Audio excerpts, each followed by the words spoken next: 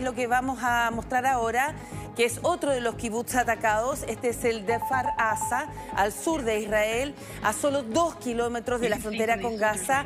Y el relato de esta periodista, Nicole Sedek, de la cadena I24 News, es estremecedor, da cuenta del impacto que tuvieron los propios militares israelíes al revisar esta área, calle por calle, casa por casa, encontrar cadáveres de familias completas, entre ellas 40 recién nacidos, 40 guaguas, visiblemente afectadas. Comparó la ejecución de civiles por parte de Hamás con la de los yihadistas del Estado Islámico, ISIS. Escuchemos.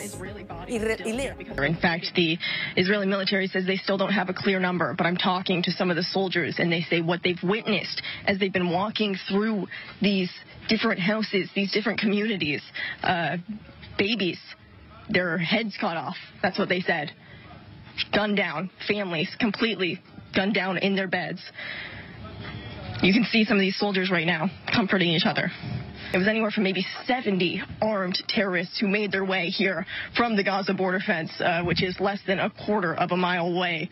They say they will continue to be here, continue to kill every terrorist who is in this area. You can hear we're very, very close to the Gaza Strip, so we continue to hear artillery firing overhead as well. Y otro